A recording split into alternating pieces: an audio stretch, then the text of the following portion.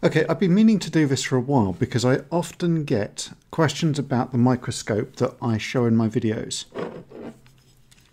Now, I didn't go through any particularly special process of selecting this. I literally bought this off eBay, and unfortunately the listing that I bought that through is no longer present. Although if you search on the usual kind of budget supplier suspects like AliExpress, eBay or Amazon, you'll usually find a microscope that looks just like this, and I've got no reason to suspect it's not directly equivalent.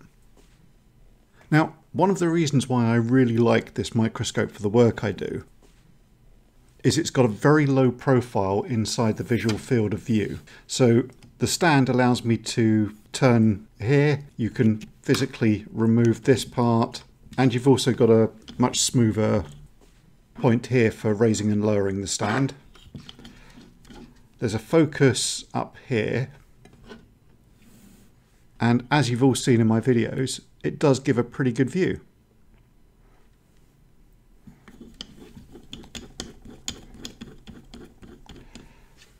Now, you don't have to move it very far before it's out of focus and you have to manually readjust it. It does have some lights you can turn on, but I do find that they're not very effective. They tend to just increase the degree to which it gets washed out. Predominantly, I suspect that's because these PCBs have a lot of quite reflective componentry on them.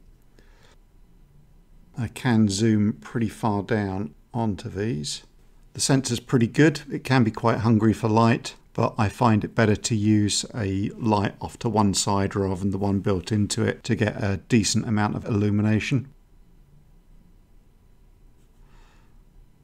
The sensor on here will allow me to go to 1600 by 1200, although I tend to run it in 800 by 600 because you get a slightly better update rate via the USB, and I don't really need a resolution higher than that. Most of the time CCD sensors are not brilliant at their maximum resolution because of the way the colour gets interpolated, and I'm really just interested in using this for part examination and for catching the insert feed for soldering. And being able to directly capture off USB like that is actually really good for me because I've got it on a little screen in front of me, but I can also capture the feed because that allows me to add it as an insert in a way I think most people quite like.